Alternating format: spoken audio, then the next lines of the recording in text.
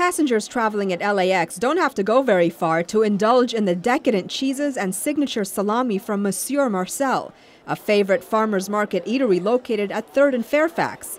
That's because these gourmet foods can now also be found at the international terminal of the Los Angeles International Airport.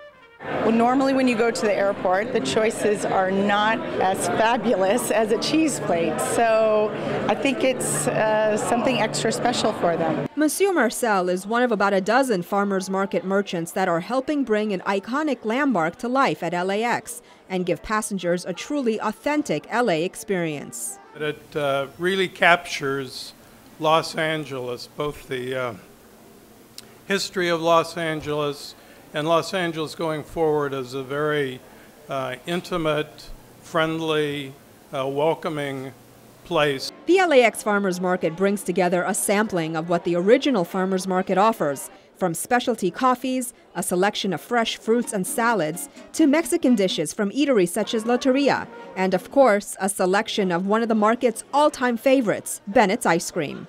You know, it's really fresh, and that's the key for good ice cream. Fresh is best. And one of the original farmers market vendors, Magee's Nuts, also has a stand selling its famous nuts and jams. I love it. I think it's beautiful. I'm very impressed. Safe travels every day. Great food all the way. That's it for the farmers market at LAX. Airport and city officials gathered for a ribbon cutting, making the farmers market officially open for business. Concessions like the farmers market are an example of what we're trying to do to put LA back into LAX.